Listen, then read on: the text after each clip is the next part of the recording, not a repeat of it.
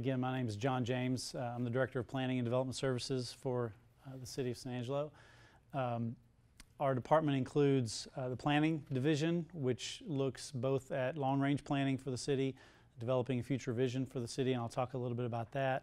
Also the Permits and Inspections Division, which does the building permits and inspections process for new buildings and other things. And we also have the GIS division, which does our computer mapping, geographic information systems, and so they're part of our department as well. Won't talk much about them today, but you may see some of the maps that they help to create along with our other staff. So just an overview of what we're going to be talking about. First, when we talk about what is city planning and why do we plan. So before we get into the nuts and bolts of permitting and getting approvals for certain things, I wanted to kind of step back first and set the stage for why we do this and why is it important. I'm going to talk about the overall development process, all the steps in the development process, the different kinds of things we do. Again, what is the purpose for development regulations, why we do some of the things we do, and then some specifics on the development review process, including some helpful tips. One of the things I like is towards the end, we have some slides about we went to every different division in the city, both in my department and other departments, fire marshal, engineering, et cetera, and asked them, what would you like to tell somebody who's a new applicant to the city? What are the common problems you see or things that they should know but don't when they come in? And so hopefully be able to answer some of those issues and point those out if you're about to start into certain processes with the city. And then of course there'll be plenty of time for questions. I know each of you may have a different perspective coming here, and hopefully I'll give you this overview and answer some of your questions, but be able to answer some specific questions to your situation if that's the case. So what is planning? Planning basically is trying to look out. A lot of the things we do is daily, weekly, monthly kinds of things, but planning is stepping back and looking out 10, 15, 20 years and answering the question, where do we want to be as a city out into the future? Because knowing what kind of city we want to be helps to answer some of those questions of how we regulate new development, what kinds of things we need to require of new development to help ensure that we get to that future vision that we want to achieve. Because we all care about things like quality of life and what kind of city we live in, but it's some of these rules and regulations that we have in place that are the things that help us get to that future. Otherwise, cities that don't have a lot of rules end up looking very different than cities who have very strict rules. And in comparison of cities around the country, we're on this sort of fewer rules end of the spectrum compared to some other cities. Even around the state, you look at some of the bigger cities, Austin or San Antonio, developers that work in those places and come here think we're one of the easiest cities they've ever worked in. Sometimes from the local folks we hear a little bit different story, and that's not to say that either one is right or wrong, but we think we're doing okay in terms of comparison with a lot of our peer cities. But we know there's room for improvement, and one of the things I'll talk about later is some of the things we've done to improve, but some of the things we're also working on. And one of the things we like to hear from the community is if you go through one of our processes and have issues, we want to hear about them so that we can help fix them. I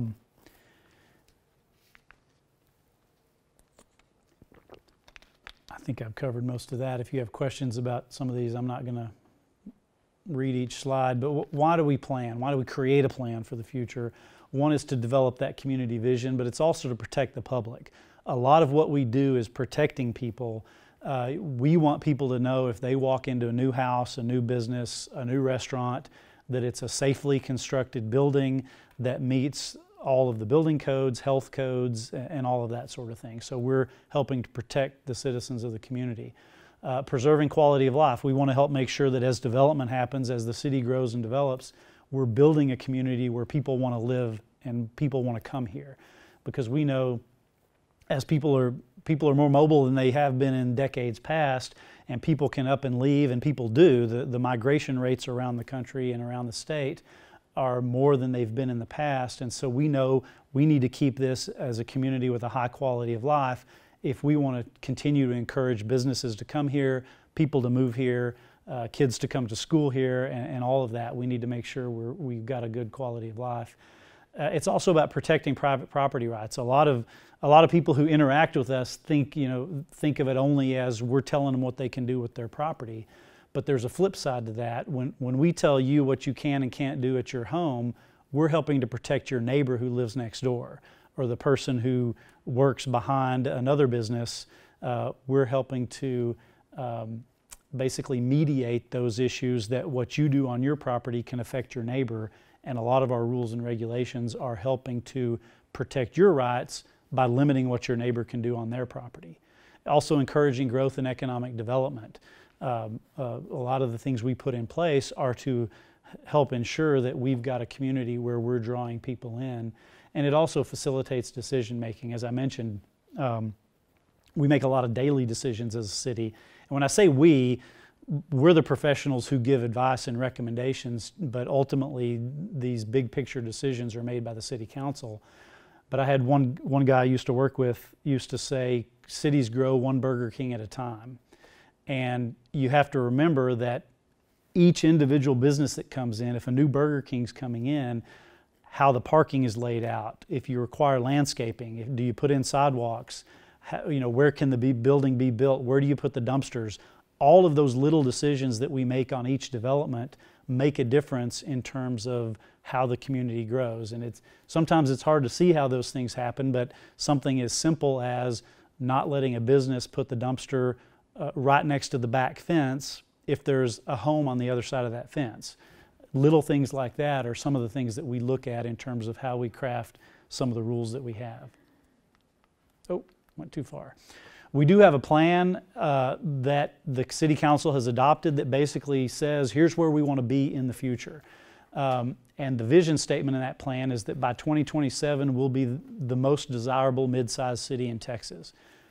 Now that's kind of vague. Now the plan is more than just that statement, but that's what they started with. We want to be a high-quality city that attracts people and attracts growth. And there's a lot of other goals within that plan that sort of point towards that overall vision. But that's kind of the starting point of where we begin. So under that, they establish some mission statements that help us get towards that vision for the future.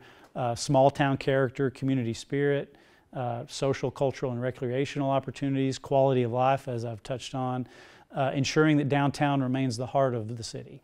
Various cities have different relationships with their downtown, but San Angelo has always said we want our downtown to be a nice, high-quality, attractive core where we encourage business.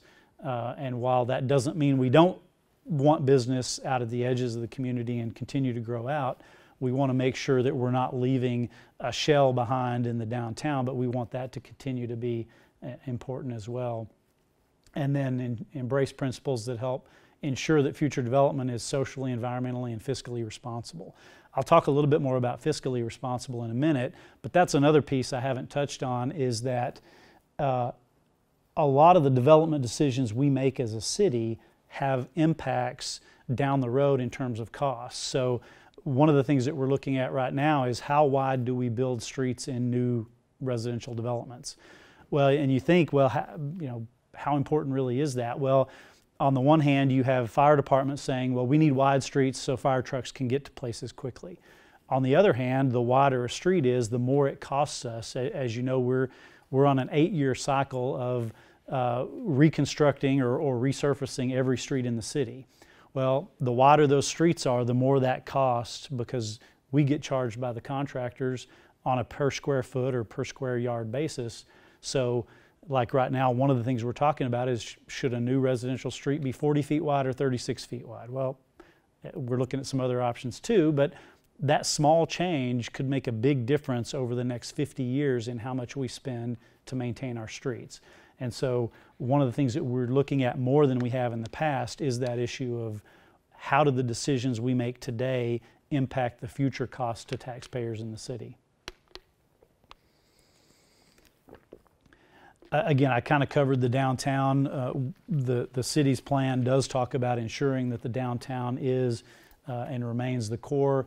But one of the things we've been working on recently is encouraging residential development. And we've started to see more residential interest in people living downtown, and that's a trend basically statewide and nationwide. Is there's a market for people who want that sort of urban style living that most cities don't have enough of to meet that demand.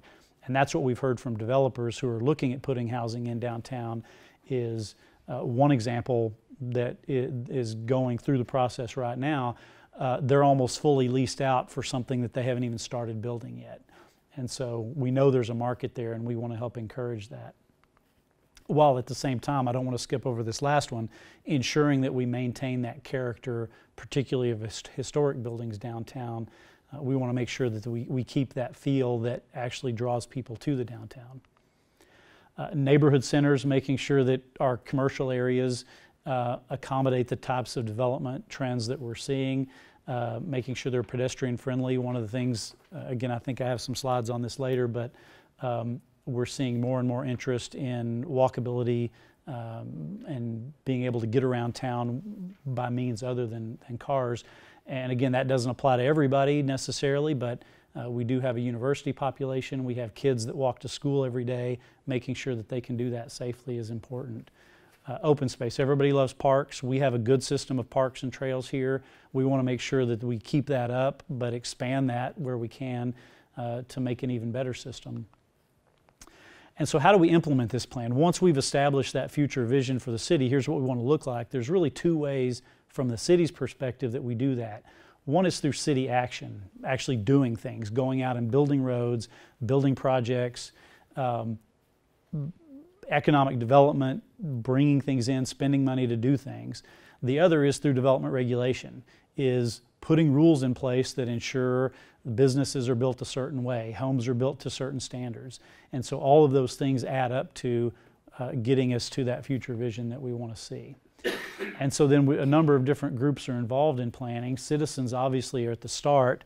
All of our projects, we solicit community feedback and input, because again, our job as professionals is to help guide the discussion, but our role is not to make these decisions. That's for the community to make. And so we try to get as much feedback from citizens as we can.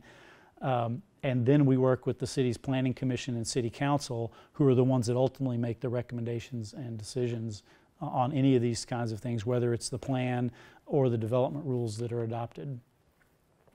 So this is sort of a brief overview of the whole development process. It starts with annexation. If property is not already within the city limits, the first step is to bring it into the city, and that's done through annexation. The city does have the ability to do that either with the property's request or without the property's permission. Cities do have the authority under state law to grow and expand to accommodate future growth. And a part of that is what's called the extraterritorial jurisdiction. The city has some ability to create rules outside the city limits. In our case, it's 3.5 miles outside the city limits. We can place some rules on development under the idea that that's the area we will grow into someday. So we want to ensure that the streets and the utilities and all of that, when it does come into the city, meet certain minimum standards. And one of the things that kind of goes along with that, this is a history of annexations in the city, and sometimes you hear people say, well, the city shouldn't be able to regulate things outside the city limits. But the way I like to look at it is if we froze our city boundaries, say in 1950, we wouldn't have been able to grow and accommodate all the new homes and commercial developments that we've had, because we wouldn't be able to grow. And so just like if you looked at it from the perspective of 1950, if you look at it from the perspective of today, 50 years from now, 100 years from now, our city is going to be bigger than it is today, hopefully, if we continue to grow and develop. And so we need that space to continue to grow. Can you ask? Yeah, go ahead. Is extraterritorial jurisdiction, is that for planning or is that for permitting? Well, it's for planning and it's for property subdivision, which I'll get to in a second, but it includes utilities and roads, but it does not include zoning and it does not include building permits. So building permits aren't required and there are no land use restrictions in the ETJ. Yeah. On your ETJ, one thing I've always wondered about, once you annex the ETJ into the city, the people living within those limits, are they able to vote Yes, absolutely. Once you come into the city limits, you're a citizen of the city, and you can vote in any of the city related. Not in the ETJ. No, you have to be in the city limits. So I know that's sometimes an issue. If you're in the city's ETJ, you're under some of the rules of the city, but you can't vote for city council and that sort of thing. But that's the system that was set up under state law. All cities were designated an ETJ where certain rules can be in place, but without the ability to vote. But they are being taxed. No. If you're in the ETJ, you don't pay taxes either. You don't get to vote for city council, but you also don't have to pay the taxes. All you have to do is, if you're developing property in that area, you have to come to the city and get approval for certain things. Will the city utilities go into that area? No. To get city utilities, there are a few exceptions, but for the most part, to get city utilities, you have to ask to be annexed into the city before we'll extend our city services. So ETJ is just for future development planning? Yes, it's kind of, one way to look at it is a holding zone, where that's the area we plan to grow into, and so we can ensure that roads are built to our standards, and we accommodate future expansion of utilities into that area. So that in the ETJ, it's more or less on a holding pattern without utilities and without being in the city limits. Once you annex it, well, then you run utilities out into the area. Correct. Okay. That's right. So the ETJ, would it be considered incorporated or unincorporated? It would be unincorporated. So then once property's in the city, we have zoning, which is basically the land use restrictions, what you can and can't do in each zone. And initially, historically, it was a way to separate like industrial uses from homes. You didn't want a factory to go in right next to homes. So early on in the early 1900s, cities created these zones where, okay, this was an area for residential, here's commercial, here's industrial. And over time, we've gotten a little more specific with it. So in some areas, we only allow single-family homes. Other areas can allow apartments. We have heavy commercial where you can do auto repair, but we also have neighborhood commercial where you can't do those heavier kinds of things, typically closer to homes. But basically, the zoning is a way to establish what uses can be done in what parts of town. Each of the zoning districts regulates not only land use, but a number of other things like building heights. So in a residential area, for example, we typically limit to about 35 feet, I think. So a maybe a 3-story house is as tall as you could get. Whereas in downtown or other commercial areas, you could build, a 10-story office building if you wanted to. We also have things like lot coverage, parking standards. So for each new commercial business, for example, we require them to have a minimum amount of parking to ensure that there is adequate parking for all the businesses. But also, more importantly, is to not create negative impacts in the surrounding areas by creating spillover parking. And I mentioned general categories are commercial, industrial, and residential, but each of those are broken down into more specific categories.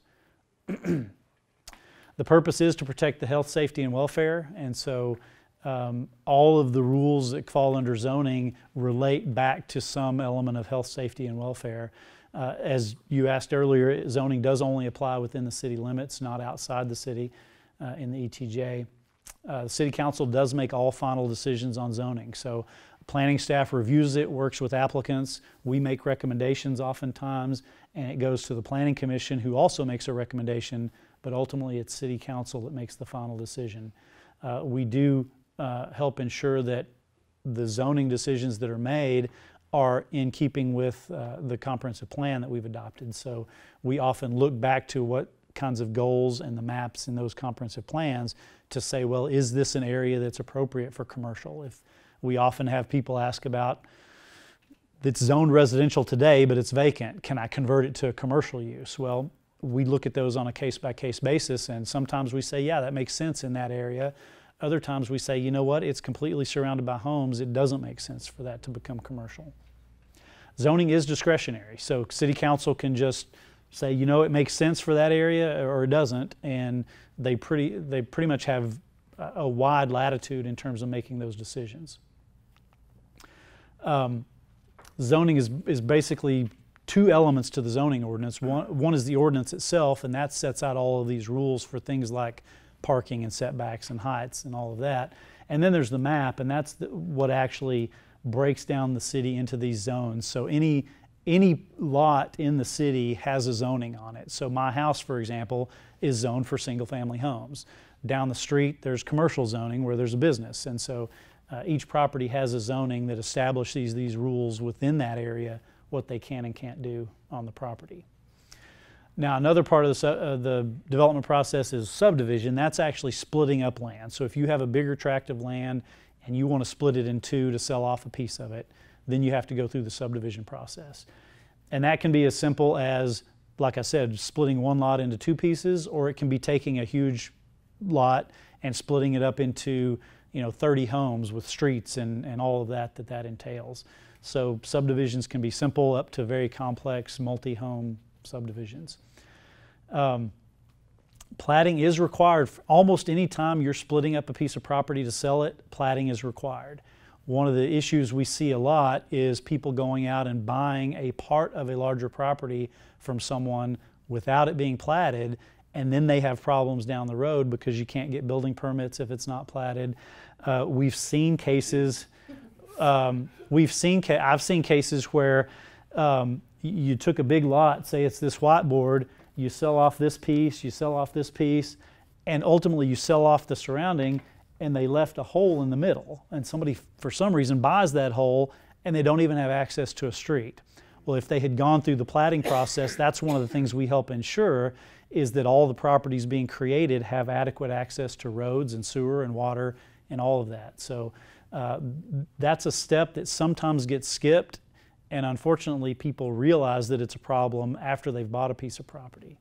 And so if you're looking at buying a piece of property, one of the things you should always check is it platted? Is it subdivided legally? Subdivision approval, let me finish this last one real quick and then I'll get to your question. Subdivision approval, in contrast with zoning, is not discretionary. The subdivision ordinance has a list of rules. If you meet those rules, you get subdivided. The city can't say, we just don't really like that. You can't do it. It's you meet those rules and you get it. I was looking at a building downtown, and I was told that the owners would sell me the upper stories and they were going to keep the lower floors. Now, how are they subdividing that building? Well, that's an interesting example, because when we talk about subdivision, we're only talking about the land. And so if you're splitting a piece of land, then you have to go through this process. You can have one piece of land and you can own the first floor and somebody else can own the second floor. In a condo situation, we have apartments where in an apartment building, each individual apartment unit can be sold instead of rented. So I may own that apartment. So in one building, there may be 20 different owners. We don't see as much of that as, say, in the bigger cities, Dallas, Fort Worth, Austin. But we are seeing some interest in that. But you would not have to go through this process if you were going to split a building in two like that. It has to go through a condominium. It has to be subdivided as a condominium process. You'd want to check with an attorney on that. One way to do that is to condominiumize it, but I'm not real familiar with the legal rules for how that happens. But yeah, in terms of what we're talking about here, you wouldn't have to go through this process to split a building like that, as long as you weren't splitting up the land. Some of the typical subdivision standards are the layout, as I mentioned, lots and blocks. We want to make sure that all properties have access to a street and water and sewer, adequate facilities, the road layout and design. You'll notice in the city of San Angelo, at least a little more than other cities I'm familiar with, we have situations where two roads come together at a major road and they don't line up. Well, that's one of the things we look for. Roads should line up. We've got an example, actually, if I'm not turned around, right out here at College and Chadbourn. If you're coming from City Hall, College hits Chadbourn, and then it's a little bit of an angle to get over to go down College like towards Shannon. And so I would say that was probably poor decision making at some point in the past, but one of the things we look for is to make sure that roads connect through and there's a good system of roads. And another problem we've seen in the past is if you have neighborhoods that are built with too many cul-de-sacs and not enough through streets, then that creates other problems from congestion, inadequate response times for police and fire. And so that's another thing we look at, is to ensure some good connectivity of streets so that as each incremental development happens, we're keeping that big picture look in our head too, to make sure that everything's lining up right. We also ensure that if you're not making improvements today, we require financial security. So developers sometimes will split up the land and then basically promise to build the roads in the future. Well, they have to put up some sort of financial guarantee. So if the developer goes out of business, we have the money in place, we could go out and finish those streets. And that's kind of a win-win, because the developer doesn't necessarily have to front the cost of building all of the streets throughout a whole new neighborhood. They can do it incrementally, but we're protected as citizens and taxpayers that we're not going to be left on the hook for the cost of those improvements. I'm not sure I touch on this here, so while I'm thinking about it, I'll mention that a lot of those improvements as development happens are made by the developer. So we as taxpayers don't have to pay for the new streets. The developer building the new neighborhood or putting in a new commercial development, they're responsible for extending water and sewer lines and building the streets out to that area. Now, it doesn't come cost-free to taxpayers, because there is a back-end cost of maintenance long-term. So the developer builds those facilities but then gives it to the city. Then we as taxpayers are on the hook for those long-term costs. But again, it's kind of a win-win in terms of how that process works. It does, I mentioned earlier, it does protect future purchasers of land by ensuring that lots that you buy that are platted do meet those minimum standards. Site plan is when we go into non-residential development. So if you're coming in with a commercial development, you have to bring in a plan of the site, and that's where we check everything from parking and landscaping and sidewalks and fire lanes and all of those sorts of things to make sure that they do meet all the rules. That's basically how we check to make sure those sites are laid out in accordance with our standards.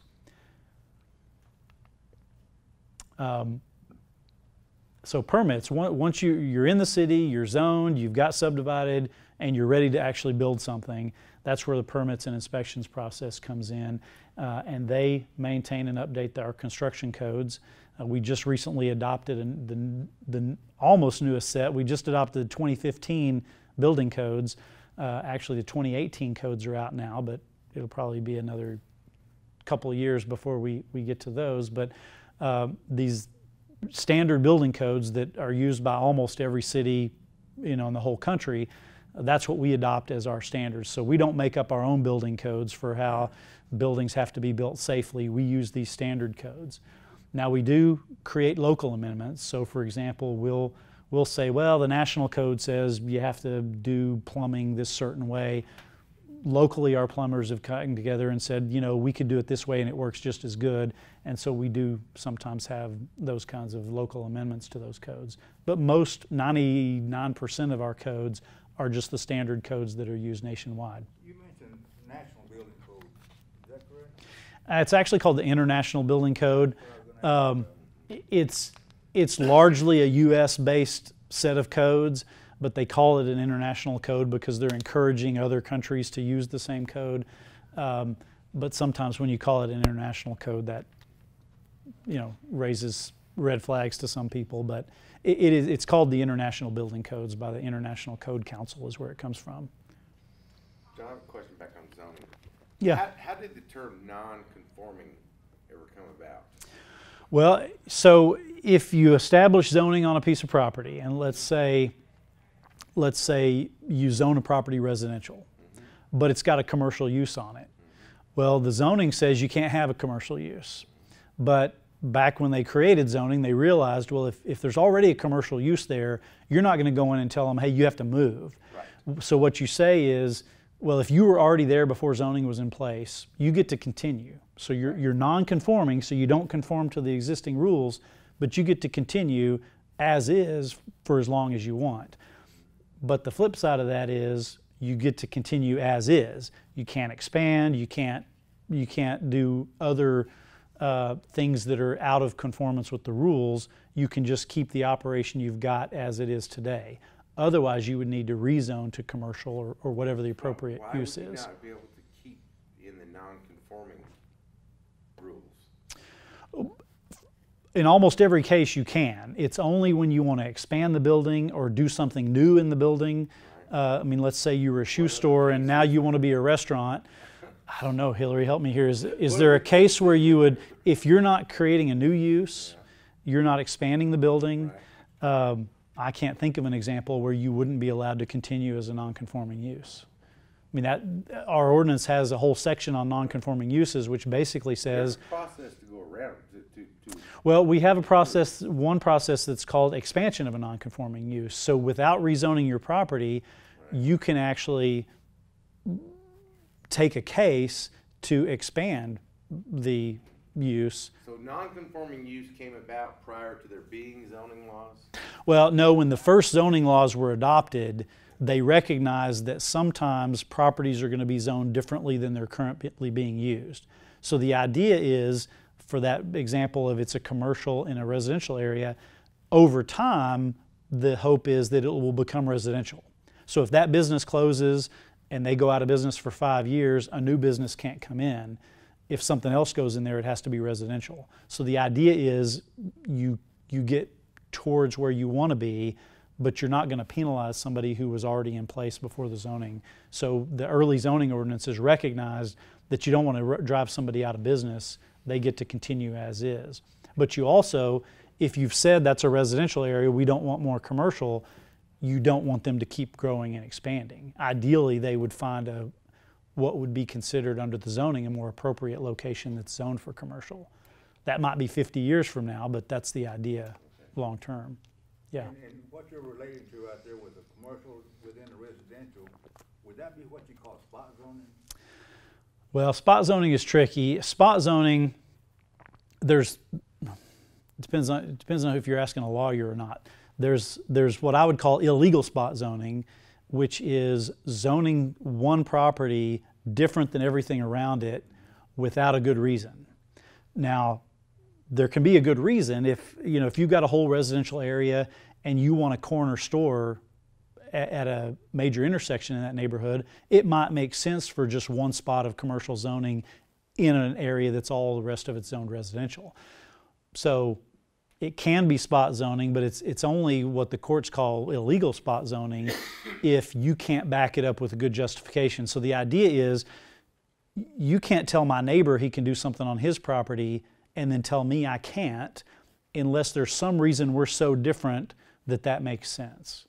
I know it's kind of a vague explanation, but I know that the state states that you zone the entire block. Now, is that taken, like if you have a facing this street and then you got an alley with property facing this other street? Now that block, was that the entire city block with the two streets?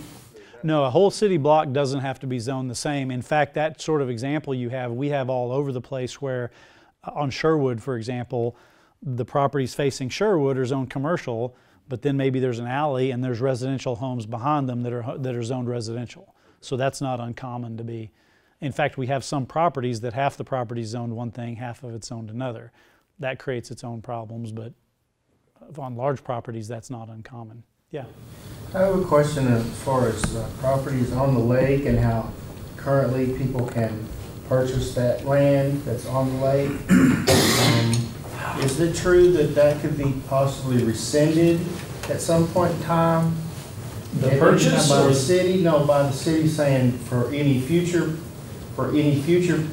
land deal or purchases of the property that's no longer available. Because that was something that's come up about 2 or 3 years ago, that they were talking about people that were out at the homeowners association out at the lake, got together, and they were worried that it might be rescinded or changed so that property owners would not have the option to purchase the land.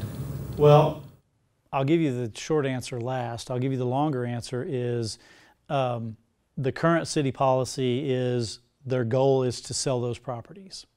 And so I've not heard anything that would suggest that might change. The short answer is yes, they can. The city is the owner of those properties. So if this city council or some future city council decided, hey, wait a minute, we want to keep those lots, they could always make that decision. So it's really at the discretion. The city council is the decision maker for the city as an entity, kind of like the board of directors for a company. And as the owner of those properties, they could decide to sell them or not sell them. Now, there are some state laws that come into effect. So, for example, if I lease a home at the lake on a leased property, or if I lease the property and own the home, the city's obligated to offer, if they want to sell it, I get first choice to buy it. The city, if I'm leasing it and living there, the city can't say, well, I'm going to go sell it to this other person. So I get first dibs if I live there. So there are some rules in place, but the city could always decide not to sell those properties. But I have heard no discussions about that being, right now the city really wants to sell as many of those as they can. And my follow-up question is, as far as on the Arroyo, how the YMCA is now going, I guess they got about a 2 or 3 or 4 year plan they've already made the purchase of that property where the church used to be, where I guess it used to be Second Baptist Church, and then Glen Meadows bought it, and now the whole deal where now the YMCA has got a plan to put something in there as far as a facility. I actually haven't heard anything about the YMCA having plans, but sometimes we're the last to know when they actually. Well, they've got signs out there, and I ran into a lady that works for the YMCA, and she said it's like a 2 or 3 year plan for them to expand there. You're talking about Glen Meadows out by the lake? No, not Glen Meadows, right there on the Arroyo on College Hills, right there across from the driving range, or the little putt-putt place. Mm-hmm. Adjacent to that, right there across from the dog park and things like that, that property that's been for sale through a local realtor. It has a sign up there for the YMCA, maybe children's facility or children's development. I think if it's the building I'm thinking of, there's a daycare center. And I don't know if you know anything about that. Yeah, it's like a white building. Yeah, my recollection is that was going to be some type of daycare facility, but I didn't know it was related to the YMCA at all. But I'm not real familiar with that. Yeah, again, like I said, sometimes we've heard about new developments coming into the city from reading it in the newspaper, before they even come to our office. So sometimes we're in the know early on when people come to us, but sometimes, we're the last to know. My question is, would that be something, since it is a civic organization and a nonprofit, would they make a deal, the city could possibly make a deal where they got to purchase that land? Like, for example, across the street where you got the driving range / putt-putt, that piece of property has been for sale, but that's also a city-owned, like we were talking about earlier, city-owned property where the landowner, the owner of the business has no option to purchase the land because it's city-owned. Well, and again, that comes down to anytime the city gets a request for someone to purchase a piece of property that's city-owned, it goes through a process of review, and departments say, does anybody use this or need it? And if not, then it can go up for sale. But then there's a process. We can't just sell it. If it's not a leased lake lot property, and that's got different rules that apply, that you have to offer it to that person, most properties then have to go through basically a bid process where it gets listed for sale and anybody can bid on it and the highest bidder gets it, is kind of the way it works. So permits, again, the purpose here for permits is ensuring that all buildings are constructed to a certain minimum standard, that they're built safely, and that's everything from the building itself to the plumbing, electrical, all the mechanical work, and all of that. We also verify that contractors are registered and properly licensed. So one of the things I encourage people to ask is, if you're hiring a plumber or electrician or a builder, make sure they're registered with the city, because we ensure that they have all the proper licenses required by the state and all of those things. And this last bullet, we investigate complaints about substandard construction. 9 times out of 10, when we get complaints about, hey, my plumber didn't do a good job, or they built this carport and it's fallen over, 9 times out of 10, it was an unlicensed contractor that was doing the work. And I'll be honest, some of our best contractors are the strongest proponents of some of these rules because it keeps the fly-by-night guys from doing their thing. I mean, the guys who know what they're doing and do it right appreciate having rules in place that keep the guys who don't know what they're doing. It helps discourage them from working in the city and doing things that ultimately aren't safe for our citizens. And here's all the different types of permits. This may not even be all the types of permits. These are our most common types of permits, but everything from building permits to plumbing. We permit pools to ensure that they meet certain pool standards. Even to demolish a building, we require you to get a permit for that. Fence permits on there, just to point out, if it's under, we just changed the rules 8 feet now. If it's under 8 feet, you don't have to get a permit, but if it is 8 feet or taller, you do have to get a fence permit, and we require some engineering be done to ensure that it's safely constructed. Change that. I think it was just in the last month, maybe. I'm guessing there was an issue with a. I just got a permit. Well, but that's what I was saying earlier before the class started. I really wish the About a month ago. permit department, the infrastructure, we all could be here at the same time, because what you're saying is really, really great, and it sounds really good. But in real time, that don't exist. And really, I mean, just like he was saying about the fence, I mean, you're delivering that like if it's something that's really great, and it is really great, but it's not getting passed down the line. You know, I have, trust me, I want permits to be put in place because it protects I mean, many years, I'm a master plumber. I've been a master plumber for 27 years.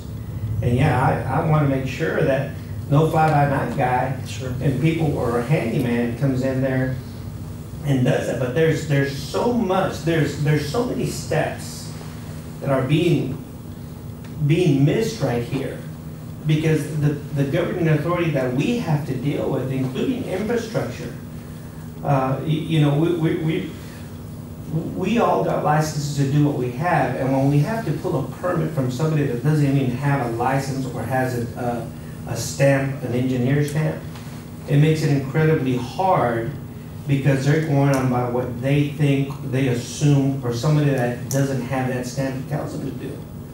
So that's what I'm saying. I would come to every single class, providing that every department that covers that discipline would be here, because what you're saying is not happening. That is not happening.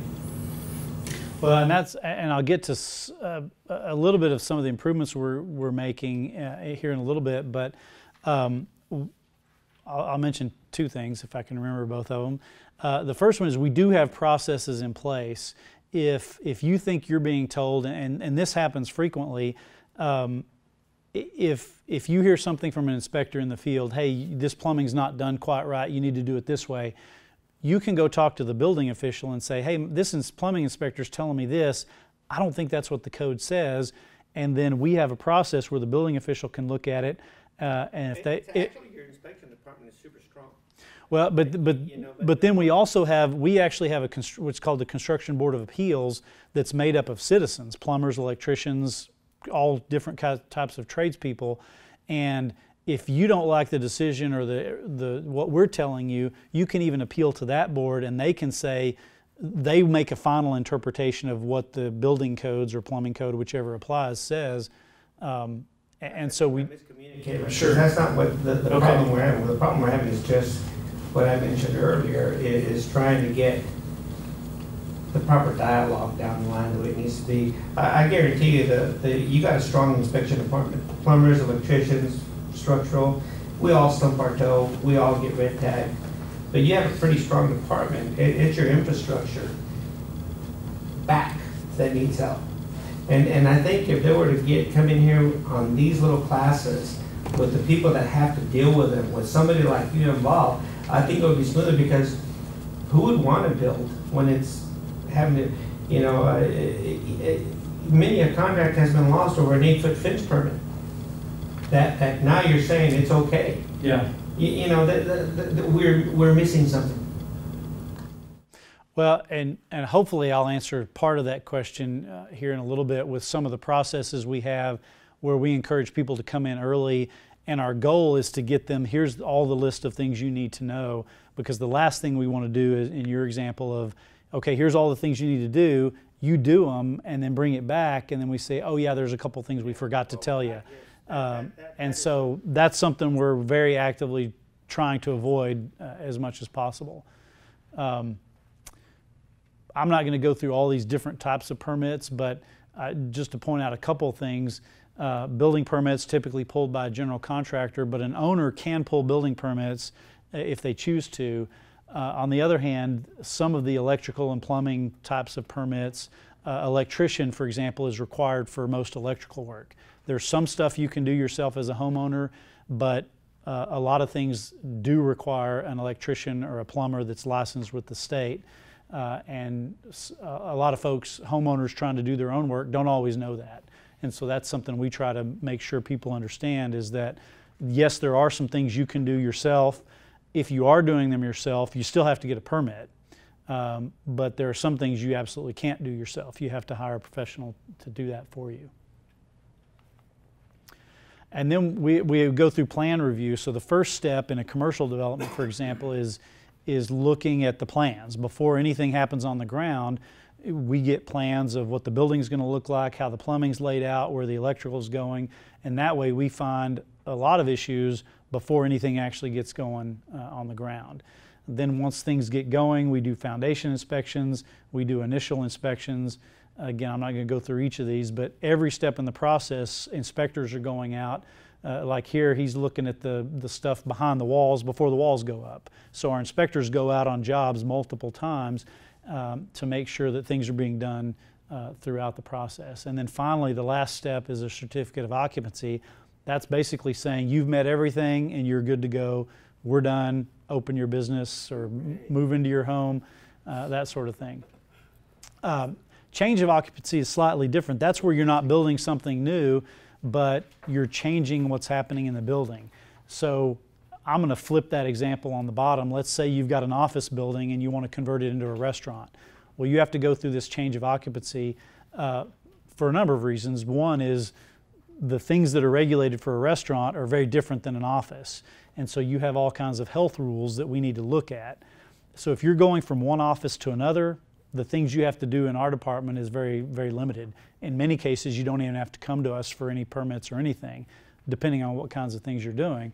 But if you're converting from an office to a restaurant, then you do have to come back through our processes for a change of occupancy to make sure that you're meeting those additional things that maybe an office wasn't required to do, but a restaurant is required. That's the overview of everything. So now I want to get into some of the specifics. Before I do that, in these presentations, I like to talk about a couple of different hot topics, things that we're looking at. And one of them I mentioned briefly earlier is walkable communities. San Angelo is the only city in the state with over 75,000 people that doesn't require sidewalks in new development.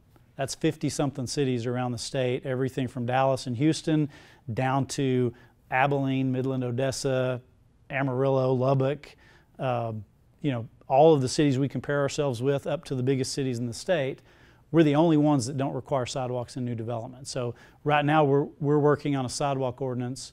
And some developments we do. I mean, there's very limited, but almost every one of these other cities requires it for almost all new development. New homes, for example, we don't require sidewalks for new neighborhoods. If you're building 20 new homes, creating a new neighborhood, you don't have to put in sidewalks. Almost every other city in the state, our size and bigger, in fact, all of them require sidewalks in new residential development. So that's something we're looking at. Even the National Association of Realtors did a survey, and they find that there is a shortage of neighborhoods that are walkable, and that's something that's becoming more and more desirable, especially of younger homeowners. And I just threw in this statistic that, and one of the other things we're talking about, the City Council has asked us to look at a new bicycle plan. Well, once every 8 days a pedestrian or bicyclist is hit by a car. We think one of the reasons that's the case is we don't have bike lanes on many streets. We don't have sidewalks on most streets. But we know there are people out there walking and bicycling. And if you drive down the roads, and if you look, a lot of our roads have those little worn paths beside the road. One example that we're looking at right now, in fact, related to the university, if you look from the university down to HEB on Avenue N, there is a well-worn path up and down that from students walking from the campus down to HEB and back. From HEB about couple hundred feet, there's a sidewalk, but then it ends. And so that's an example of where clearly the desire is there for people to be walking, but they don't have a safe place to do it. And especially if you're not able-bodied, if you're in a wheelchair, if you're a mom with a stroller, there's really no way to get up and down that. And so we're looking at helping to address that in future development. Yeah. You mentioned that's a terrible rate with the bicyclists, and I've had an acquaintance that was hit and killed by a bicycle, and I saw a bicyclist being hit on Knickerbocker.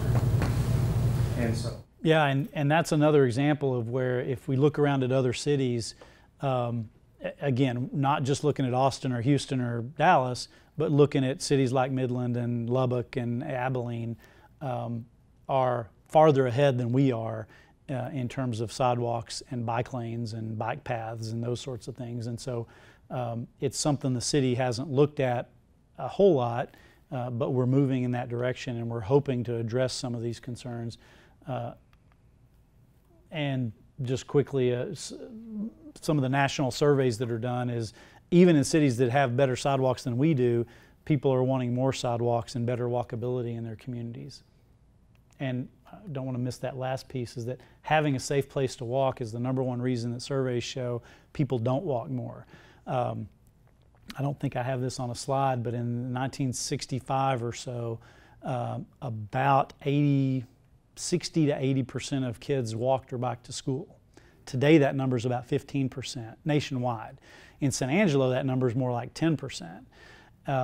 Part of the reason for that, I know there are other reasons, perception of safety and some of those sorts of things, but we know a lot of people in town would let their kids walk to school if only there was a safe place to do it. And so one of the things that there's a federal program called Safe Routes to Schools, and the city has actually gotten grants in the past, and we hope to get more grants in the future to help build sidewalks that will connect neighborhoods to schools. But again, it's going to be slow going to fix what we've done in the past, but if we just start building new sidewalks in new development today, we won't exacerbate that problem into the future. And so that, again, that's something we'll be looking at. I'm going to kind of skip this, but the main point of this slide is that when people are asked, would you bike more if it was safer to do so, about 1/3 of people say no, I don't bike, I'm never going to bike. Maybe elderly people, maybe people just that don't have any interest, but about 60% of people are what this study called interested but concerned. Yeah, I'd like to bike a little more, either for recreation or even bike to work, but there's really not a safe place to do it. Then at the top, you've got those folks that I call the guys on the $2,000 bike and spandex. They're going to bike anywhere. They're the people who bike on Knickerbocker and don't care, and that's fine. We have roads that are good enough for them, but we don't have roads good enough for the 8-year-old that wants to ride her bike to school, and that's kind of what we want to focus on. I'm going to skip this in your slide, but this is some of the statistics. I'll just point out one that surprised me. 7% of households in the city don't have a car. That's 1 out of 14 homes in the city. The people who live there don't own a car. And I know, looking at most of us, I'm guessing we all have cars. We use cars for most of our activities. But we have to remember that there are people in this city that the only way they get places is walking, bicycling, or taking the bus. And so we want to make sure as planners looking for the whole community that we're not forgetting that there are those people out there, and that's why we look at things like bike lanes and sidewalks is to address their needs as well. And I sort of previewed this a little earlier, but just briefly on fiscal impacts. And this is just one example, but the road costs for different densities of housing. So if you build a whole neighborhood of 6,000 square foot lots, which is a typical, moderately sized neighborhood lot, the cost of road improvements averaged out over the years is about $36 per home. That's long-term maintenance. That's not the initial construction. But if you double that to 12,000 square foot lots, which are not huge, but decent sized, large lots, that cost doubles to $77. Now, I guess the point here is the way we develop our city has a big impact down the road on cost to us as taxpayers.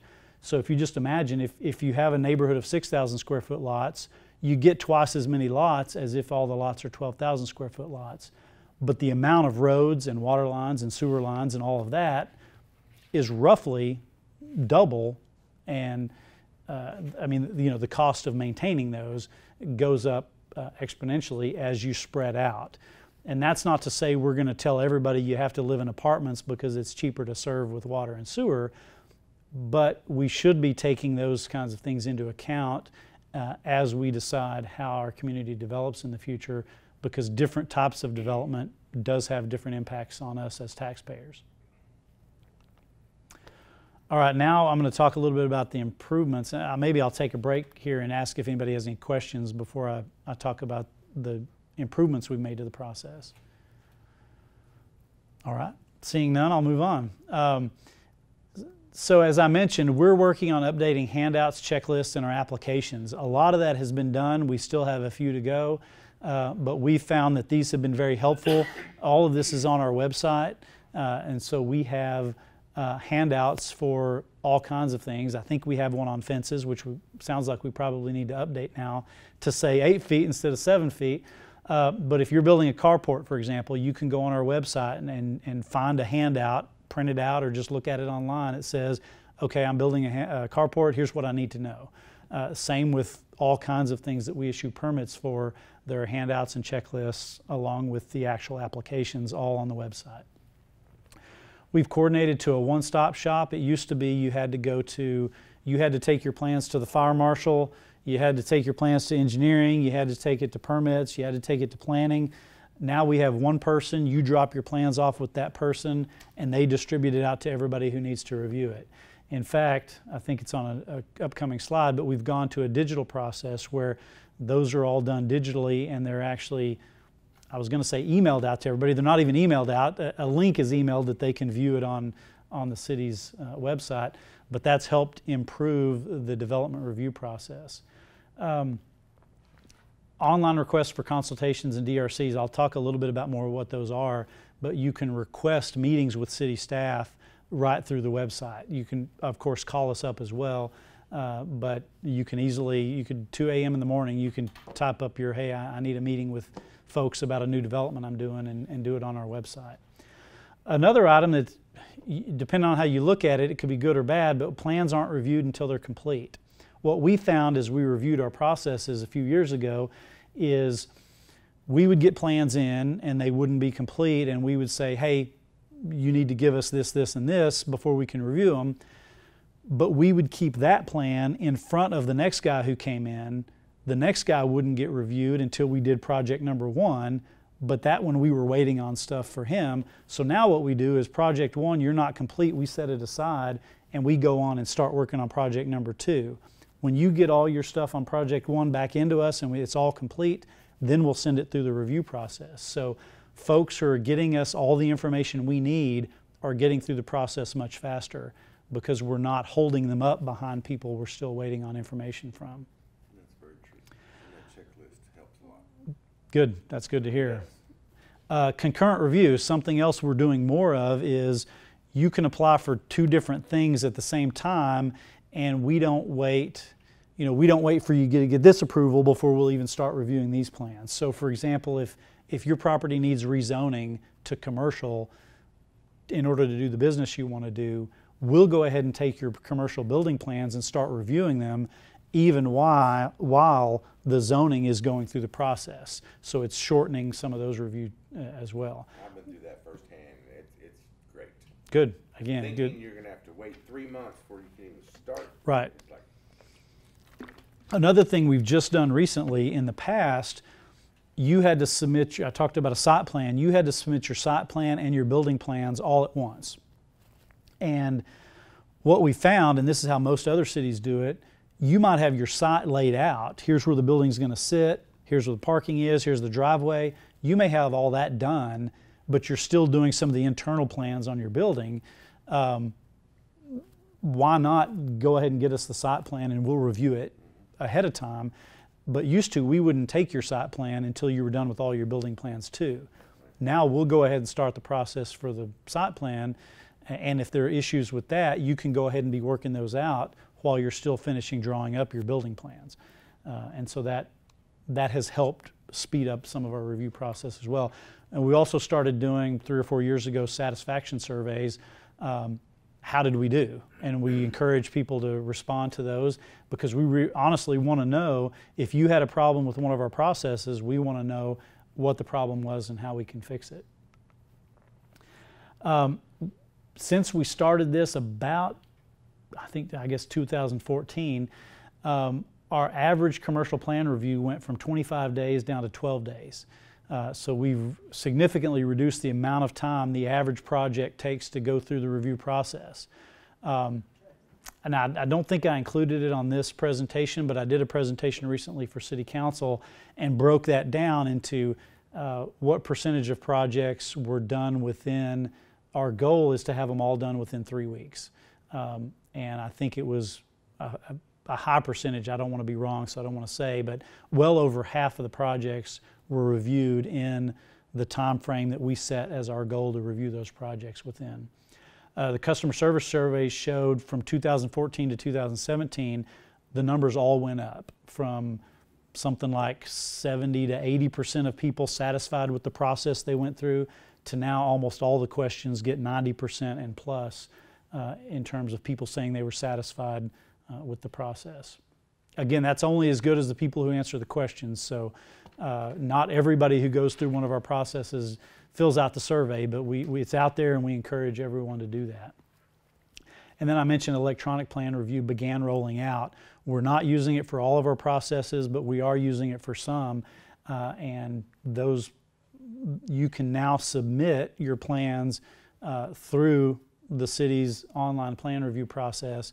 And so, again, doesn't apply to all projects, so I don't want to set the expectation too high, but we're going to the point where you're not going to have to bring in a set of plans that are big format plans that rolled up, and talked to one developer and he had to bring in a new set of plans, and he said, just the printing cost for those plans is going to cost me another $300. Well, we're moving towards, you can just submit those as a PDF through this online review software.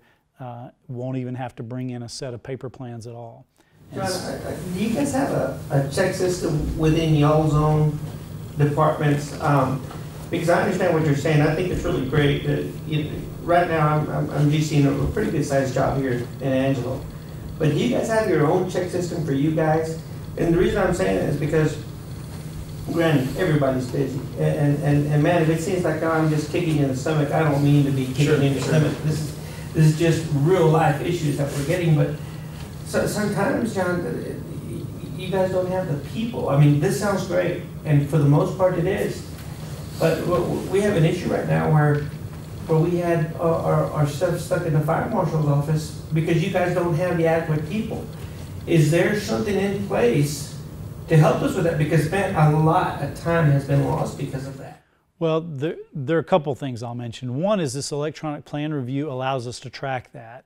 And in fact, once it's all fully operational, you as a client, as a customer, can log into this system and see, yeah, planning's reviewed it and approved it, engineering's reviewed it and approved it, but it's still waiting on the fire marshal and the building inspector. And you'll be able to see, and we can see from our end, how long each person took to approve and review things. That's already in place?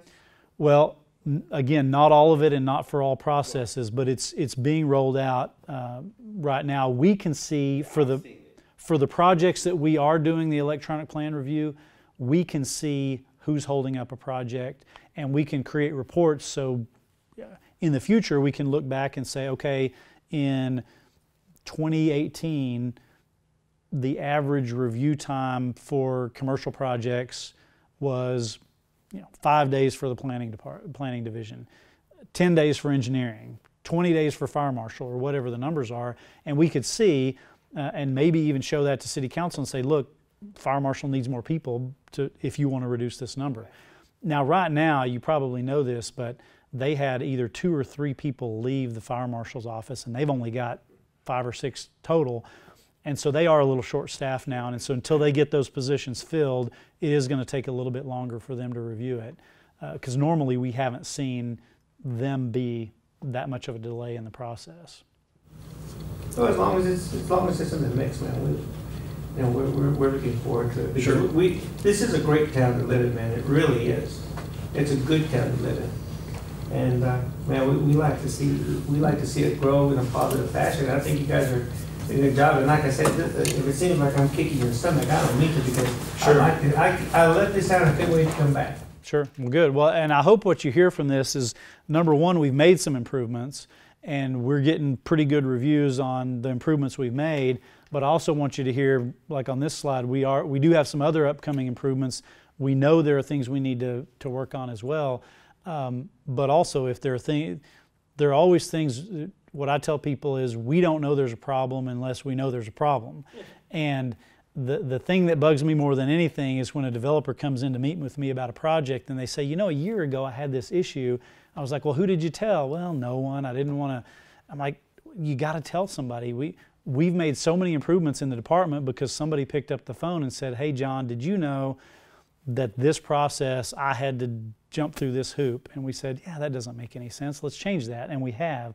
We've taken, I don't know how many ordinance amendments. We've changed our ordinances over the past year. We've done 6 or 8 minor amendments to say, well, we don't really need to be requiring that, so let's make a change.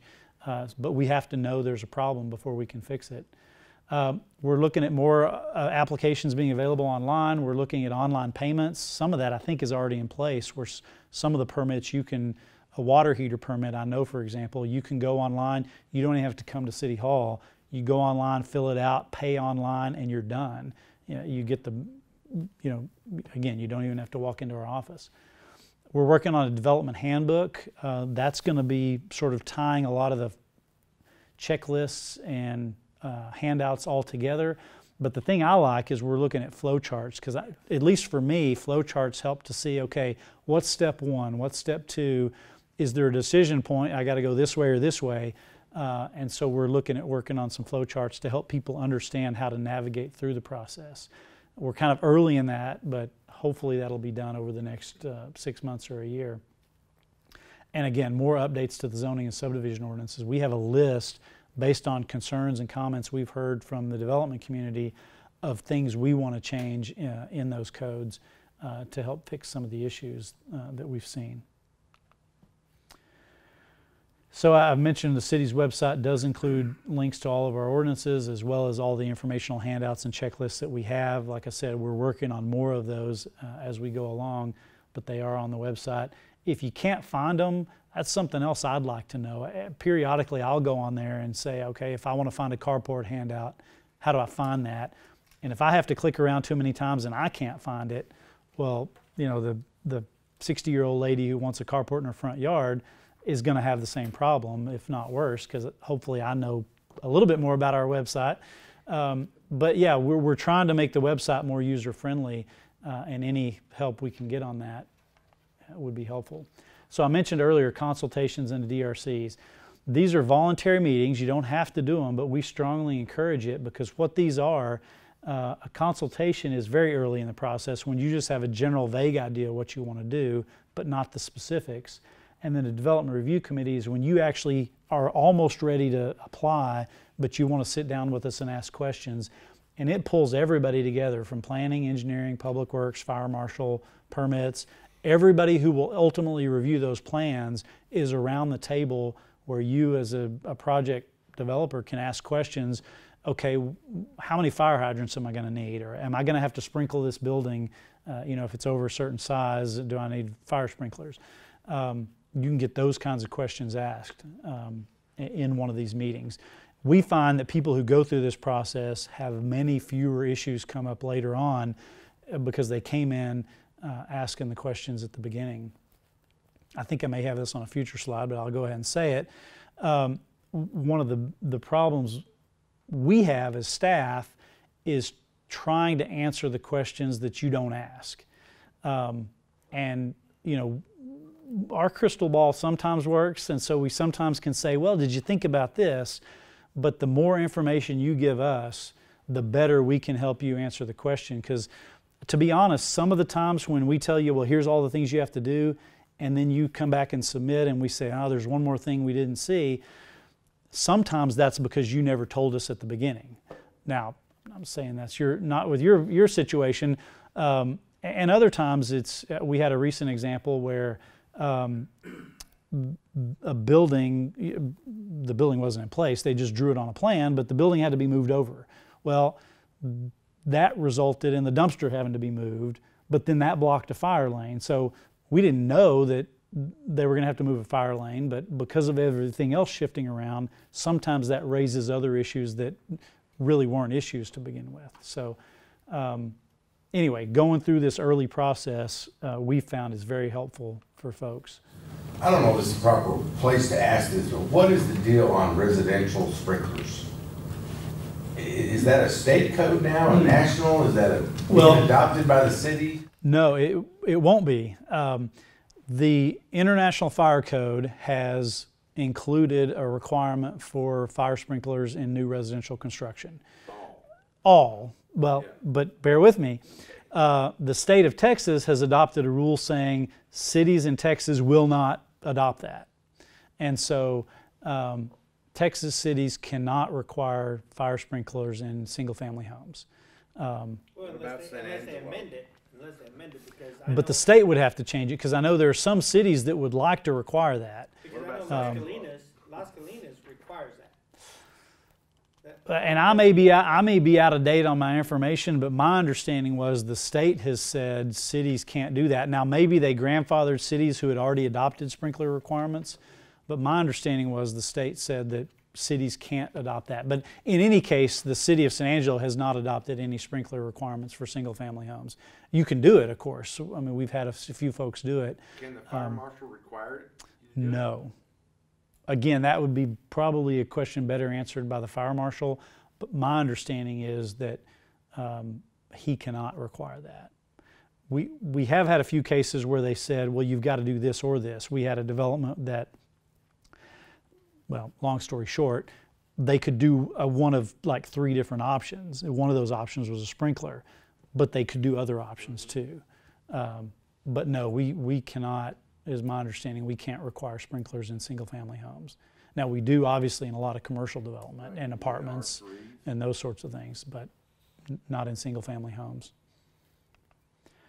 So now this is where I get to some of the common issues that we've heard from our staff. Here are the things that they see people running into roadblocks or problems that they occur. Conducting work without a permit. You know, hopefully most contractors, most plumbers, electricians know when you need a permit and when you don't, but we still have issues with folks thinking they don't need a permit when in fact they do, and then when they do come in to permit something, we see other stuff that had been done without a permit, and then that creates issues. So it's always better to check, do I need a permit for this, before you start a project, because even some of our local contractors sometimes get it wrong and think they didn't need a permit when in fact they did. You can get it wrong. Lack of familiarity with code requirements. Again, that can apply to the contractors, but that often applies to folks who want to do it themselves. And as we were talking about beforehand, some of these do-it-yourself shows on HGTV, people think they can go out and do all their remodeling themselves, and a lot of people can, but there's still a way to do it right. And if it's something that needs permits, you got to get permits. And we see a lot of issues with folks who just don't know what they're doing, trying to do it, and we help them as best we can. And also using unlicensed contractors. Again, check and make sure they're licensed in the city to work, because if they're not, they're clearly not pulling permits, because we won't give them a permit if they're not licensed with the city. Well, talking about that, how does that play into the real estate inspectors? Because I'll give you an example. My dad, he has a plumbing outfit here, and you get these home inspectors that come in for a real estate agency. One of the big no-nos in plumbing is you can't use PVC inside a house or going through a return air or anything like that. But you can't use PVC anywhere under a house, inside a house, or the hot water line. To me, that seems it would fall under an unlicensed contractor because these people are professing to be an inspector and they don't have no background. Well, and don't hold me to this, I thought residential home inspectors that work for realtors or banks or as part of buying a house have to be licensed with the state as a home inspector, but I'm not 100% sure about that. Well, but how can you inspect the discipline that you have no? Well, that is a good question. My understanding is home inspectors are only looking for a certain set of things. They may not even be looking at and I would guess that they're not looking at there's PVC when it shouldn't be. When you look at their report that they give you, they have it all outlined. You can call any one of them. So do we call and turn them into the city? You mean if they're inspecting things and not spotting things that they should be? I'm telling you, call one in and you'll be surprised what they inspect, because that would fall under using unlicensed contractors. Well, now again, that home inspection side of things is something we don't get involved in at all. Our office only deals with new stuff. If you're putting in new plumbing, you're rewiring electrical, you're building a new addition, you're building a new house or building, the only time you have to come in for us to get permits is if you're doing something new to it. We don't get involved at all if somebody's just inspecting what's already there. That might be something you want to look into. Well, maybe. I think our inspectors have enough to do at this point. And this is something I like to remind people. Our inspectors don't like to issue failed inspections. They don't like to give people red tags, and they'll work with you as much as they can to help you figure out what the right answer is. But the second bullet is important too. We can't tell you exactly what to do. We can tell you it doesn't meet code. Here's what the code says, but we're not going to start laying out here's how you need to run the plumbing. That's for the plumber to do. But we do have to inspect it and make sure it does meet all the codes and can tell you how it doesn't meet the code. You really do have a real strong inspection department. I'm telling you that. You have a really strong inspection department. I mean, as a whole. Annette, Rachel, I mean, as a whole, you guys have probably had, and I've worked all over the U.S., you guys have probably got one of the strongest inspection departments I've ever worked with. Good. Well, that's good to hear. Hopefully Brian got that on tape. We can use that later. Hopefully he got the other stuff on tape. Yeah, we'll cut that out. Hand-drawn plans, we actually will accept hand-drawn things, but we do have to have things to scale and drawn appropriately. We do get people drawing things on graph paper and measuring it out, and that's okay. We prefer professionally done plans, but that's not required. But on the other hand, you can't take a piece of notebook paper, tear it out of the spiral, and just hand draw something in 5 minutes and put a couple labels on it. We have to be able to tell what you're doing enough to know whether it meets our codes and standards or not. Another big problem we see is changing details in the field. We had a restaurant being built recently, and I think they expanded the width just enough. You know what it was? An internal wall they moved over a couple of feet.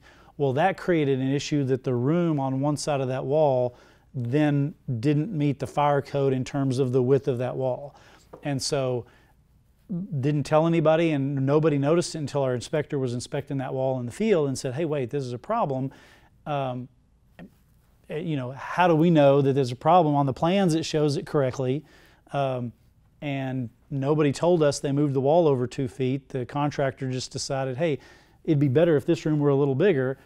And so again, that's something we see more than we would like to see, is changes being made on the ground without coming back in and letting us know and saying, yeah, that'll work.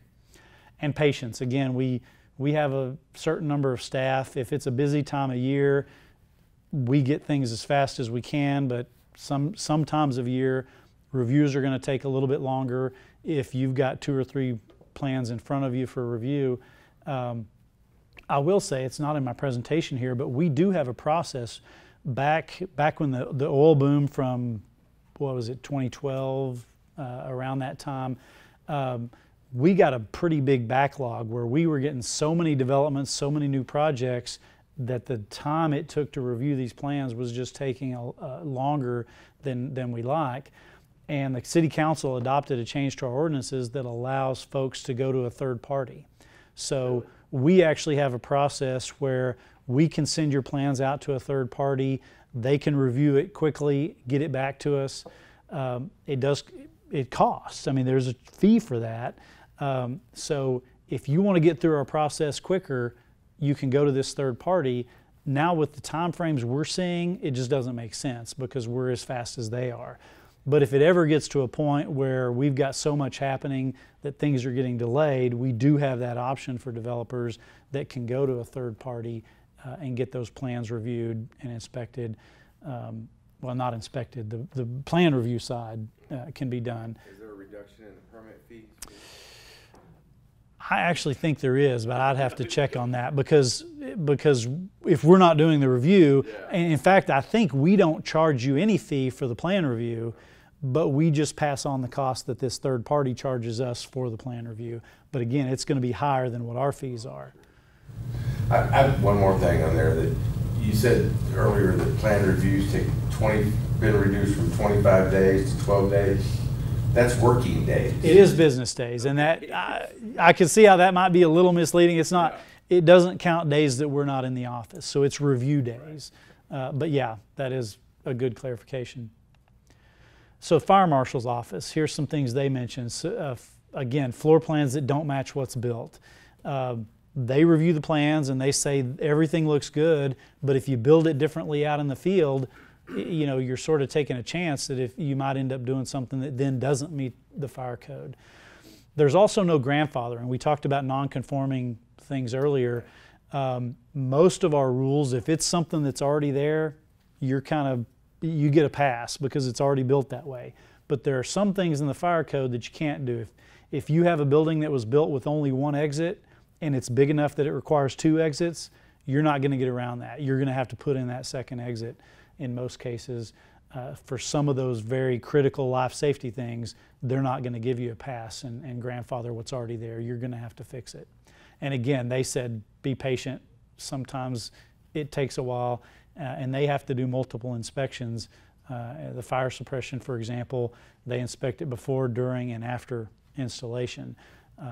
One of the issues we're working much better at, because we've created a new process, we sometimes had an issue in the past where, you know, a new restaurant has said we want to open, you know, next Friday, and they come to us like 3 days before they want to open and say, hey, we want to open Friday, and then all of a sudden, well, fire marshal hasn't approved your sprinkler system, and you know, planning hasn't approved your landscaping or whatever. That's not a good example because we don't hold people up for just landscaping, but now we've started a process of checking back with folks because part of the problem was if they started a year and a half ago and now they want to open, if they didn't come to us a couple of weeks in advance and say, hey, we're going to open in 2 or 3 weeks, we had no reason to start checking to make sure they had done all the things they had said they were going to do. And so we've started a process where we start looking at those earlier so that we're not holding folks up and getting those inspections done, because if the fire marshal goes out and there's something wrong with the sprinkler system that they've got to fix, well, now that might add an additional day or two, and that you don't want to get on the bad side of a restaurant that's already announced their grand opening on a certain date. And so we're working really hard to help ensure that we're helping folks get open on time. Engineering, incomplete plans is something they see, and that's often, most of the things they see are you're hiring a professional engineer to do for you. But another thing I would say is communication, because if you hire an engineer to get you through this engineering process, whether it's road design or extending a water line or any of that kind of thing, we are communicating with that agent. So typically the engineer, we find that sometimes that information is not getting back to the owner. And so you as the owner or project manager needs to be in contact with your engineer to make sure you know what's going on. Because if you're the owner, we're not going to call you and say, hey, you know, this is the problem, because we're telling your engineer that. And so sometimes it's that lack of communication, and I don't mean to pick on engineers, because this might apply to plumbers or contractors or other folks, but that communication is important. Yeah. Just back to the different permits real quick. I was looking back over it, and the one on the tent permit, now if out at the lake, there's signs saying no overnight, you can't sleep overnight out there in the campground area. How would a tent permit be utilized? Yeah, and that's a good question. A tent permit doesn't apply to tent camping and that sort of thing. That's for these big tents, like somebody has a special event and they have one of these big tents that's maybe, you know, half the size of this room. That's what we inspect, because there are some fire issues with, and we don't even require a permit or inspection if it's going to be up less than, you know, like 4 hours. But it's sometimes people will have these outdoor events and they'll have one of those tents up for days. And so we do inspect those, because there are some mostly fire issues, especially if they have those walls that roll down and people getting in and out kind of thing. We sometimes have engineers say, well, at the bottom of their plan it just says will be built to city standards. Well, that's not good enough. You have to actually show on the plans how it meets the city standards. And sometimes we see folks, if they're on a TxDOT highway, they submit their drainage plans to TxDOT. TxDOT says, oh, that's great. Not realizing you also have to submit it to the city, because our drainage standards in some cases are higher than theirs. And they think because TxDOT signed off on it, they're done. And in fact, they're not. And sometimes that's created delays in projects, because they didn't know till too late in the process that they had to go through our review as well. And John, who is allowed to submit a drainage plan? Does it have a qualification for that? I believe there is. I think you have to be a licensed engineer to submit a drainage plan. I'm not 100% sure about that. Our engineering department could answer that, but I'm fairly confident that to do a drainage plan that meets the city's drainage plan requirements does require a licensed engineer. Pretty sure. Again, Engineering Services webpage has information, applications, common asked questions, those sorts of things. Well, and this says complicated projects usually require an engineer. So there may be some minor things that you could do on your own, but that would be for our engineering department to answer the question. Well, and you only have to do a drainage plan if you exceed a certain threshold. So if it's over a certain square footage, or you're paving over a certain percent of the lot. 5%. Yeah. Yeah, I mean, if it's a vacant lot and you're building a home, or, you know. If it's over 5%, you have to have a drainage plan. In most cases, yes. Yeah. Planning and development services, be aware of special areas with unique regulations. So we have some what we call overlay areas, where in addition to the normal rules that apply, there are additional sets of rules, like the river corridor. So if you're close to the river, or if you're in downtown, we also have some historic zoning areas where you have to go through another process of review. Who dictates that? Well, ultimately they're adopted by city council, so they map a boundary. So for example, we have the river corridor, and if you're in that area and there's maps on the city's website that show what's the river corridor, then you have to go through a special review process to ensure that you're compatible with that area. Same with historic, making sure you're keeping with the historic character. That's something that trips people up in the downtown a lot, is there's a design review process you have to go through if you're doing certain things in downtown.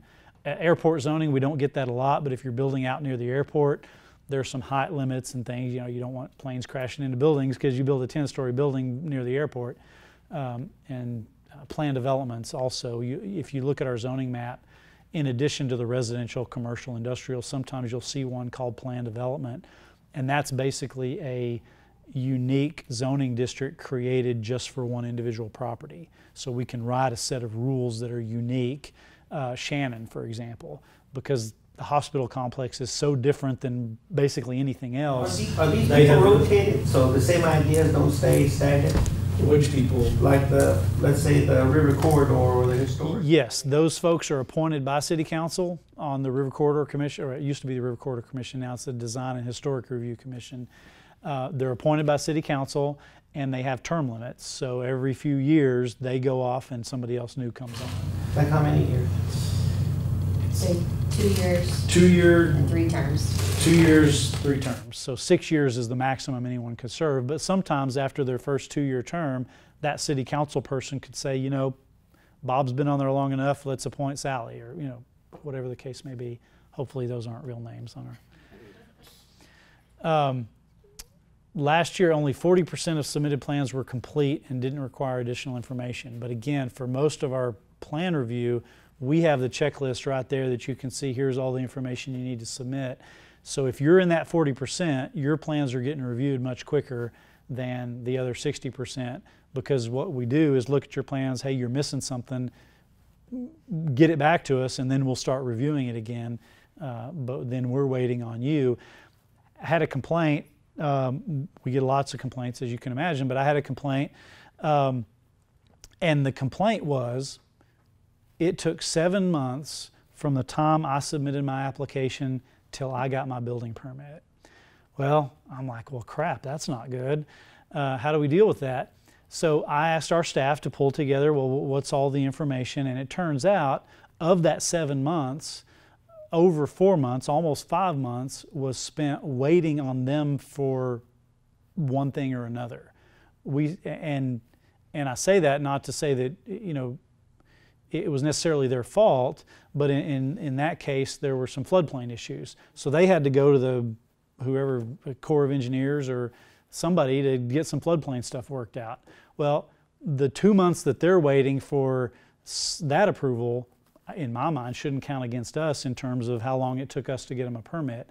So when we presented that information to the owner and in this case, a City Council person, they were like, well, yeah, that makes sense. So if you hear some of those complaints out in the community, absolutely some of them are true. Sometimes we screw up, sometimes we take longer than we should, and we're trying to fix those things. But some of the complaints you'll hear out there are things that really aren't true. So take it with a grain of salt when you hear those complaints out there, because I would argue we're doing a lot better than we have in past years, and we're continuing to make improvements.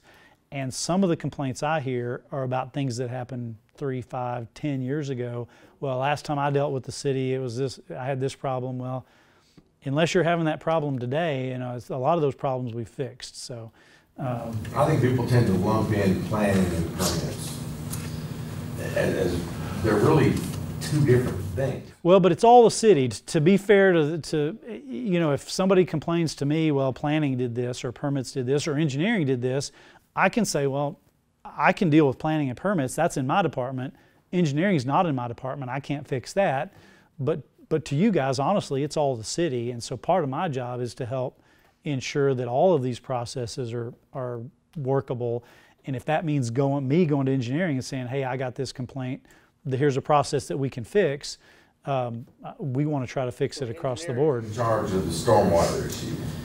Yes, but again, we have this one stop where you come into the planning and permits office to submit all your plans, and we will get them to everybody who needs it. We'll communicate back to you, you need X, Y, or Z.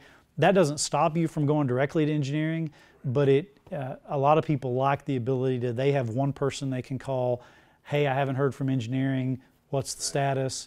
And that person can then get the answers for you rather than you having to go to a bunch of different places to get those answers. I wish I had a checklist with me, because that stormwater one just scares me to death every time, because you don't know. I mean, somebody's going to buy a residential lot and want to build a house on it, and you've got to get an engineer's approval for a stormwater review for something. In most cases, you don't have to do that for single-family homes, because generally, when the developer lays out the whole subdivision, they have to do a drainage plan for the whole subdivision. So usually there's a drainage pond or retention pond or something that serves the whole neighborhood. So in most cases, if you're building a home on an already platted residential lot, you don't have to do any of that. It's already been done usually, yeah. As far as with the banner permits, as far as that goes, I don't have a 40-foot ladder at my disposal.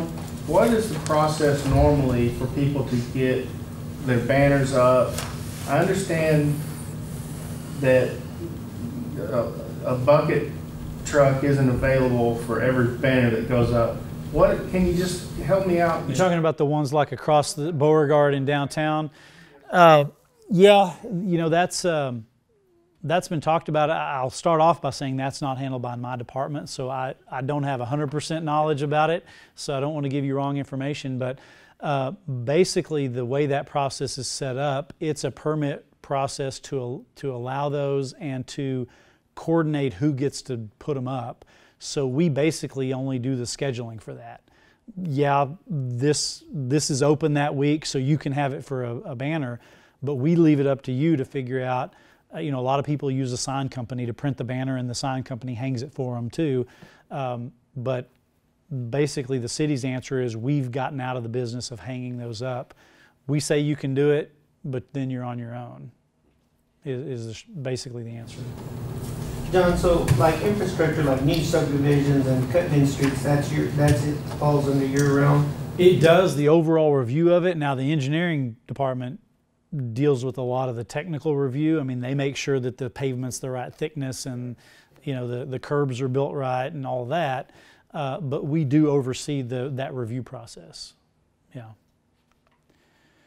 I've probably hit on this too many times, but handouts and checklists are available on the website. Checklists, hire a professional if you think you need to. That's always helpful.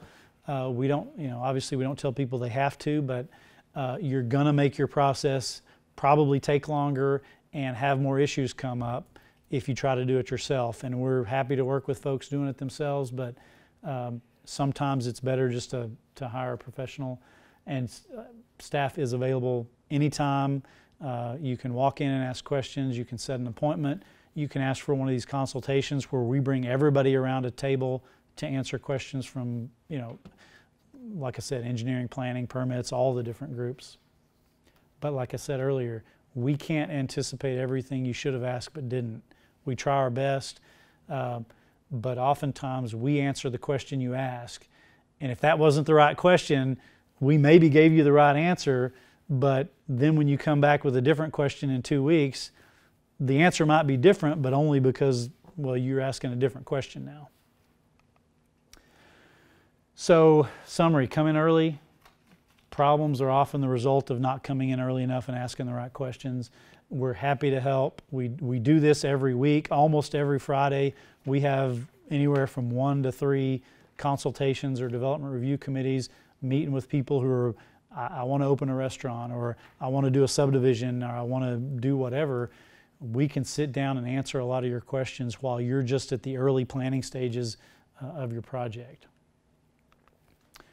That's my contact information. I gave most of you who are here early a card, but if you didn't get one, I have a card up here. If you have questions and want to contact me, that may be it. If there are questions you have or issues you want to talk about, now's your opportunity. I know we ask a lot of questions in the middle throughout, so, but if there's something you haven't asked. One thing I'd like to ask, I think you mentioned a while ago about PVC inside a residential unit.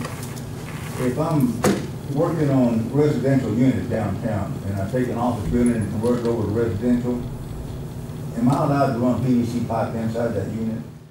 You're getting out of my area of expertise. I would defer that to either your plumber or one of our plumbing inspectors, because even though I like to think I know a lot about our development processes, you know, the plumbing code is about that thick, and I don't know all those details. Any other questions? Yeah. This is just a very general question. So does the planning committee, do they dictate like what kind of businesses are open or built in San Angelo? Mostly no. And that's a good question, because we often get asked, well, why don't you guys bring in a Cracker Barrel? Or, our job is really not, picking and choosing what comes in. Our job is letting the market decide that. And when they do want to come in, we help them through our processes, help review them to make sure they meet all of our rules and regulations. But we're not out looking to say, well, we want a Cracker Barrel, but not a Red Robin. What I've been told is, the city won't allow that kind of business, and I'm like, how, I didn't know. And for the most part, we can't restrict any kind of business, really. One question we sometimes get is what we call the sort of ordinance term is sexually oriented business, but like strip clubs and those sorts of things, we can say they can only be in certain areas, but we can't prohibit them altogether. That's, well, I won't go into all the legal things behind that, but by the same token, we can't say these kinds of restaurants we want and these we don't. Whoever wants to come develop in the city, we'll work with them, and it's really the property owners, business owners, and the market that really decides what comes in. The liability falls on the business owner anyway. Right. Not the city. Well, and just because it's commercial doesn't mean that every commercial business would fall within a commercial zoning district. Right. Like I mentioned earlier, there are different types of commercial districts. Heavy commercial, where you could do like an auto repair shop, but then there's a neighborhood commercial where you couldn't. Only some zones would allow restaurants. So yeah, we might say this area can't have a restaurant. It has to be for homes or apartments or something else. But we're not going to say, yeah, it needs to be a Cracker Barrel and not a Red Robin. Yeah. Does the city have any type of restrictions on a restaurant with a liquor license within a certain area of a church? Yes, and I might defer to Hillary on the specifics, but yes, we have an ordinance that says you can't operate with a liquor license within a certain distance of a church or school, or and every city's rules are a little bit different. There are some state rules that apply, but the city in some cases can be more or less restrictive. Some cities just say only a certain distance from schools, but they don't care about churches. And others say, well, yeah, you have to separate from churches too. And so that, but we do have rules in place that say that, and even the measurements can be different. Some cities measure door to door from the church to the liquor store, some just property line to property line, and so. So is that let's, for example, the old Logan's building, Roadhouse. Is that a chance where that new restaurant owner can't get a liquor license because of his or her proximity to that church behind it? I assume that Logan's had one before. We'd have to look at the specifics of each one. But there are different types of permits too. So there's like a hard liquor permit. So it might be the case that a liquor store couldn't operate there, but a restaurant that happens to serve alcohol could locate there, because those are two different types of alcohol permits. As well, beer and wine and liquor could be different. So, right. So there's different types of TABC permitting. Right. So in some places there's liquor store, there's convenience stores that sell alcohol, there's restaurants that serve alcohol, and the rules for each of those are slightly different. Any other questions? Yeah. So we want to build a fence around a commercial building, but there's houses, a neighborhood behind it, around it. What are the rules for that? Well, in part, it depends on where you are, and I want to go back to this issue of a fence, and I want to be clear, you only have to get a permit if it's 8 foot or taller, but that doesn't mean that there aren't rules. All fences have rules, so just because you don't have to come in and get a permit, for example, at a home, in your front yard, a fence can only be 4 feet high. You can't have a 6-foot fence in your front yard, but you can in your backyard. Around a commercial business, in part, it depends on the zoning and what's around you. So if there's homes behind you, the answer is different than if there's other commercial behind you. And if there's a road beside you or not, and if it's the front yard of the business or not. So it really depends on we would really just have to look at your particular site and say, well, okay, in that case, given that zoning and what's around it, here's what you could do for fences. And that's where coming in and just talking to our staff, they could answer those questions pretty easily for you. It's chain link right now, but we want to put metal fence. Right, and there are differences if it's opaque or non-opaque. So if you can see through it, the rules are sometimes different than if you can't see through it. And sometimes we require, if you have certain areas that are heavy industrial that have outdoor junk, sometimes they have to be screened. They can't do a chain link fence, they have to do a solid fence. In other areas, you can't do a solid fence, it just depends. Any other questions? All right, well, I appreciate you guys coming. And again, if you have questions later, contact our department. We're happy to help.